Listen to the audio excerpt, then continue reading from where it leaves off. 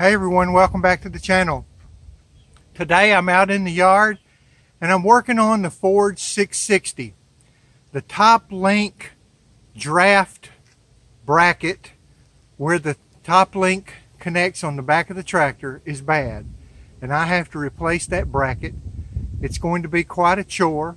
I haven't seen any kind of videos or anything on it on the internet, so I thought it'd be good to make a video, thought it'd be helpful to you.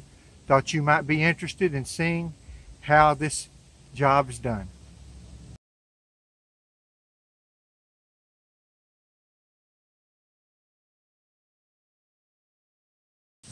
Here's that bracket, and as you can see as I get in here close, it's been broken and someone's done some welding on it.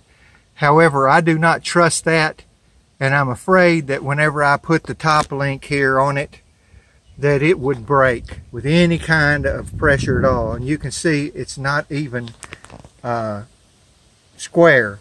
And so I'm going to replace that. Here's my new bracket that I ordered. It's cast. Both of them are.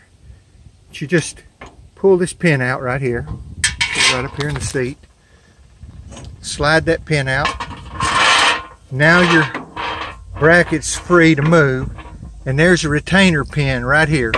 It's about a 1-inch diameter, I'm guessing, and it looks like it's about 3 inches long. And I'm going to take my air hammer and a flat punch in that air hammer, and I'm going to see if I can't ease that thing out. I've been using Seafoam Deep Creep on it. That is the best penetrating oil on the market. And no, I'm not being sponsored by them. I don't have any affiliate links or anything. I used to have an auto parts store, and we've sold everything in the world there, and that product is phenomenal. It's really, really good. PB Blaster is too, by the way. They both do a super job of penetrating. I've been spraying this all morning, so let's see. It's a little after noon. Let's see if we can't get this thing eased off. All right, I have my air hammer. I'm using a 1/2-inch supply hose because I have 100 feet coming from the house. I have 125 pounds on my 5-horse air compressor. And by the way, these back rear ends and these top links are the same for all the 600 series, and I think even the 800s. I'm going to set this up here on the seat out of the way. I'm using glasses. Let's see if we can't bump this thing out. I'll try this side first.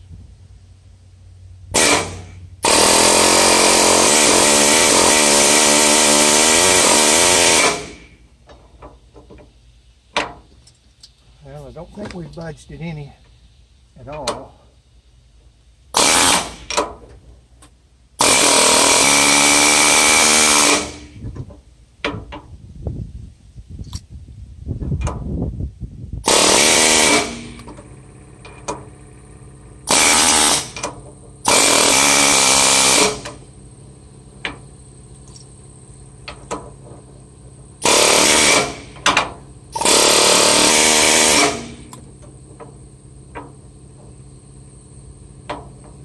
Might have moved maybe 1/16 or so.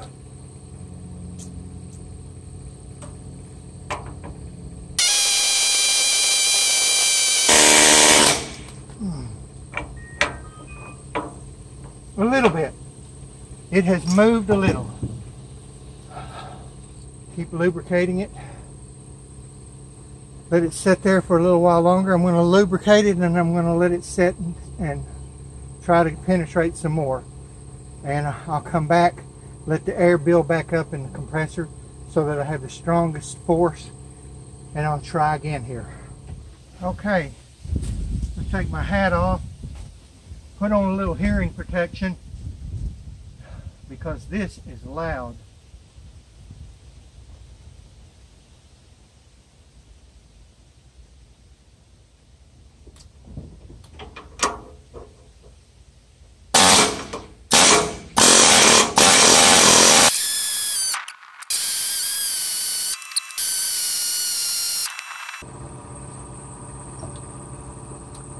I have to rest.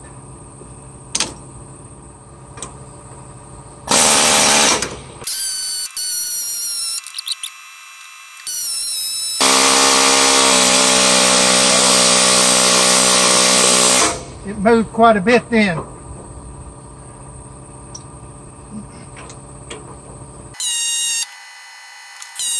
Need my compressor to build back up.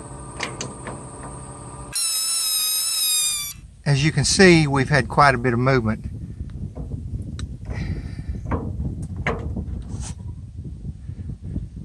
And so I've allowed the air compressor to build back up. I've rested a little, so I'll get back to it.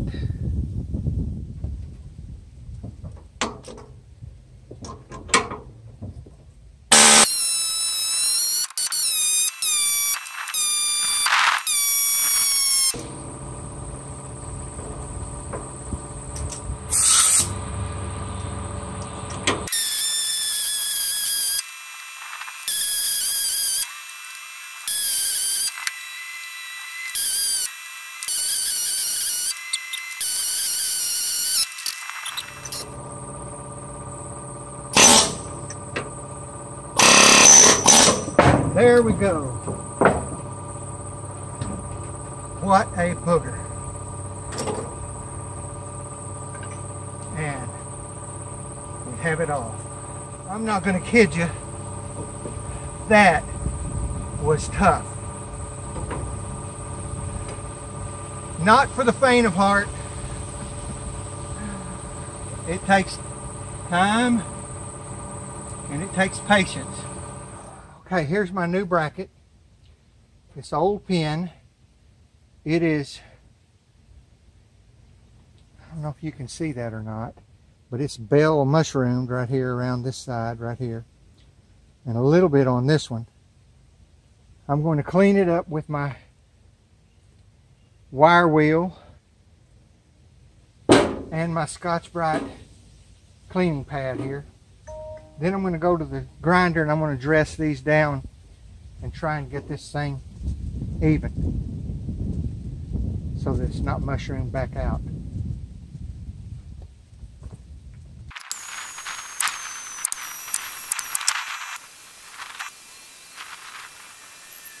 Okay, I have them pretty clean. Really see that this edge is mushroomed, where someone, it looks like, tried to get it out before. Really did a job on it. I'm going to go to the grinder, dress that, take my micrometer, mic it, and make sure that I don't get it any smaller than this center part. I'll be right back. Okay, here's the new pivot bracket. Here's the pin after I worked on it. It had a good 1/16 of an inch bell on each end, and it'll slide in there pretty good now on either side. However, tightens up a little bit. One of the things that I'm going to do here very quickly is I'm going to take my pocket knife and I'm going to run it around the inside here, and I'm going to get this paint out, because the paint is impeding this pin sliding up in there. Okay.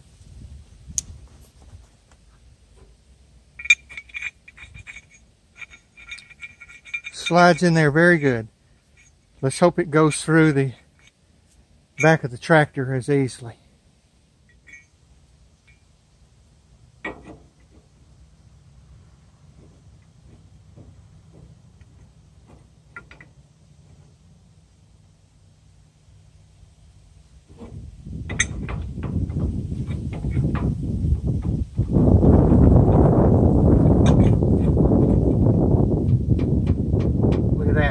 Did it with my hand. Didn't even have to have the air hammer. Now that's amazing.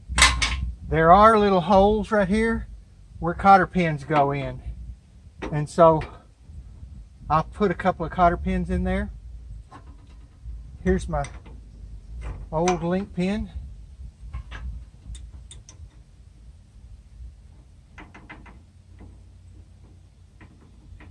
Come on here. Get a little help.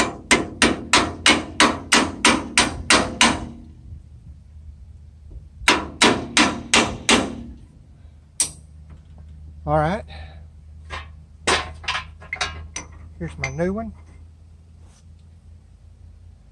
Third link goes right here, top link.